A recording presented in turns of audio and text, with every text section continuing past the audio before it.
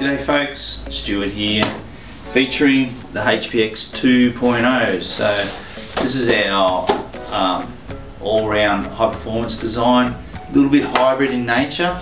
It features your standard high-performance deck roll off the deck here, plenty of rocker through the board, single to double concave, but the feature on this one is of course a little flyer there just at the fin area, back of the fin.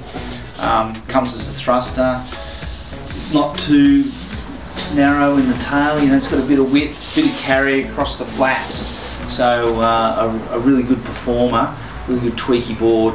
But you know, you could surf it up to sort of 5-6 foot, but you can still surf it down to waist high and get really vertical, up and down, high energy surfing.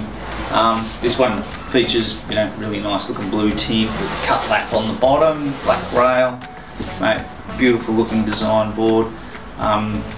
Anything around your actual physical height or an inch over will be about spot on for the HPX 2.0. So if you're looking for something in the high performance market with a little bit of paddle power, hence the slightly wider tail, still got the slightly wider nose to accommodate for your forward paddle trim position, keeps the waves up. Remember HPX 2.0.